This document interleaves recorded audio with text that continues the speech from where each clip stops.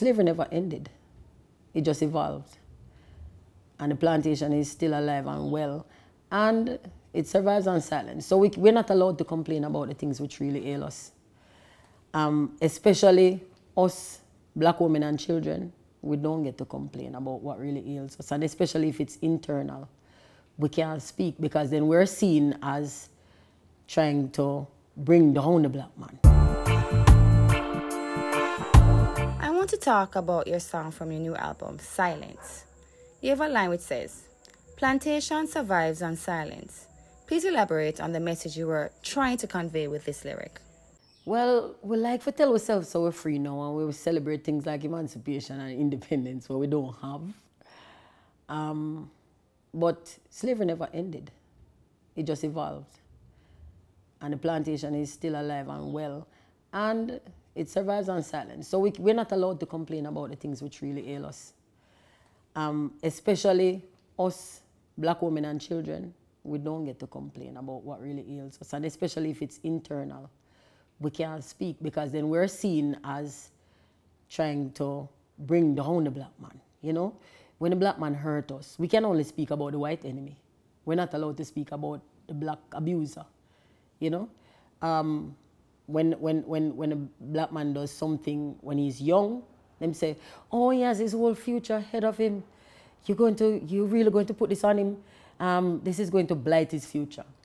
And then him grow a little bit more and you want to talk about him. Remember, the victim is there suffering, you know. This person also have a future ahead of them, you know, which has been destroyed. And now them want to talk. No, you can't talk because he's in college now. And this is still his future you're going to mess with.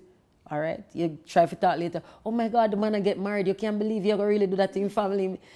"Oh no, you can't speak. Him have kids. No, why you think this is going to do to him kids?" And then him dead. And you try to talk and him be like, "Oh my God, have you no respect for the dead?" So when can we speak? And this is why the plantation survives. The slavery will never end. We are still being mauled. We're still being sexually assaulted. We're being abused in every shape and form.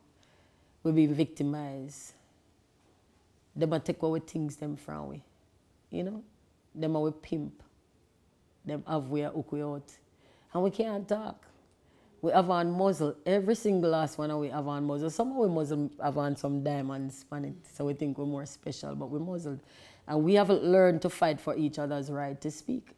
Some of we talk and the rest of we try to shut you up. Remember one time some survivors called some names and one of the bossy slave them get up and say, "Them are some old crosses." Imagine I call the good man name. The good man rapes mad, you know. All crosses. And so the plantation survives because we can't talk. A little boy will get molested, he can't talk. Remember, you know, he might go get ostracized and oh God, film stigma go even bigger than Philly. Little boys, if any day we pull the bung there, you know, Jamaica was showing, you know, that the dab their whole back a lot if the little boys ever start talking. So this human farm keeps going because the culture of silence protects it. Well, let me hear you say mountain, mountain.